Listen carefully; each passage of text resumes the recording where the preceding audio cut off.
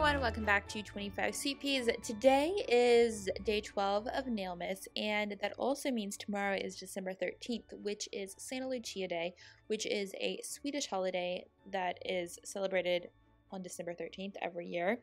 It was actually one that my family started to do many years ago because we found out we had Swedish ancestors. So one of my grandparents decided that we were also going to celebrate Santa Lucia, and basically for us it was a family gathering. And we would have a special Santa Lucia bread that my mom would make, and we would have the crown that had the candles. And to kind of go into depth about what the holiday actually is, I will share some links down below to learn about Santa Lucia. But the main things that always stood out to me is that kind of in honor of it, we would do a Dala horse on our Christmas tree, which is not directly related to Santa Lucia, but it is like a Swedish holiday tradition. It was a wooden carved horse that was then painted originally as a toy, and then it kind of turned into other things, and it has kind of turned into like a Swedish tradition.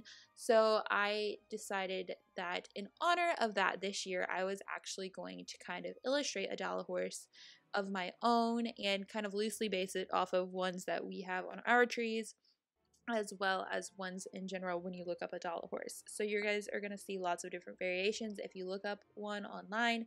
And the really unique thing about them is that they're all supposed to be hand painted and differently. Traditionally, they have a bright red base with a white, green, and yellow and blue harness, and here I kind of got those elements in, but I also kept it within my own color palette.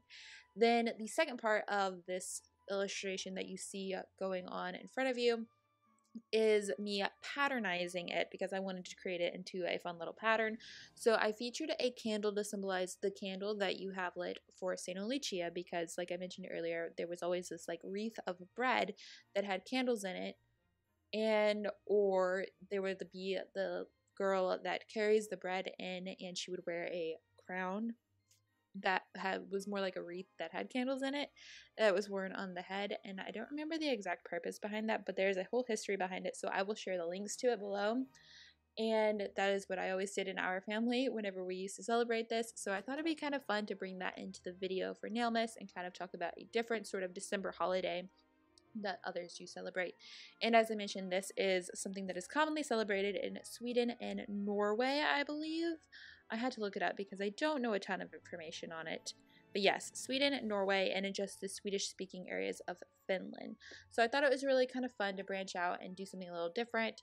And I'm going to share information down below if you want to learn more about the Swedish holiday of Santa Lucia Day, as well as the Dala horse. So I think that is it. Thank you so much for watching. I hope you enjoyed this random sort of intro into a different holiday of December. And thank you so much for watching. So I will talk to y'all very soon. Bye! Also, I'm sorry if I got any of that information wrong. That was just what I kind of loosely know, and like I said, I want to share all of the proper details down in the description, so please definitely go research more. Or if you guys also celebrate Santa Lucia Day, let me know how you guys celebrate, because I think that would be really interesting. Anymore, since we don't do major family gatherings, we actually just sort of have like a special dinner and do the bread and the candles, and it's always nice because homemade food is always delicious. And yeah, so that is it officially this time. Thank you for watching, and I'll talk to y'all soon. Bye!